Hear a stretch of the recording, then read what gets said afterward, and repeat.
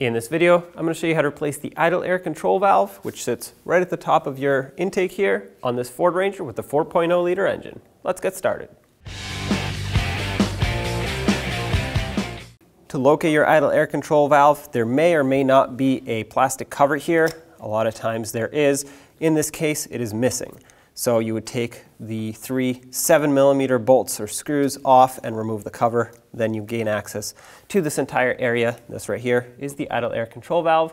So to remove it, first I'm going to unplug it. As you can see, there's an electrical connector on the back here. Take that off. And then there are 2 8mm bolts. Let's remove both of those.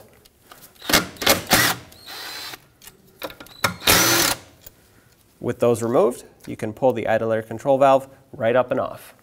Inspect this area, remove the old gasket. If there's corrosion built up, use whatever you have, whether it's a wire brush or anything else, rag, whatever you have to remove it. Make sure not too much falls down there. If anything does happen to fall, just blow it out. It's always a good idea to install a new gasket. Set that down in place.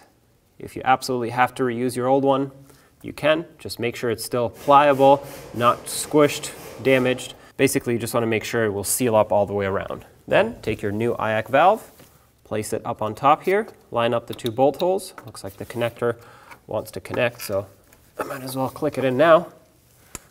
There we go. Start your 2 bolts in. Start them by hand so that it doesn't cross-thread. Once they're started, I'm going to run them down with my impact, and then we'll torque them. Don't over-tighten it. If you do over-tighten it, what most likely will happen is either the plastic intake will crack, or you'll pull the inserts out of the intake, neither of which is a good thing. The torque for these 2 is only 89 inch-pounds, so if you don't have a torque wrench that goes that low, just make them nice and snug with a small ratchet. That will be tight enough.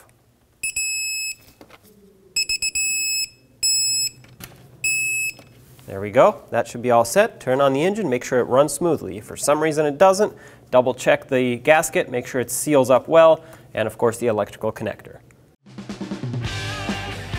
When only the best will do, demand TRQ. The only company that lets you view before you do. TRQ is committed to offering the highest quality aftermarket auto parts that are engineered for peace of mind. Thanks for using and viewing with TRQ.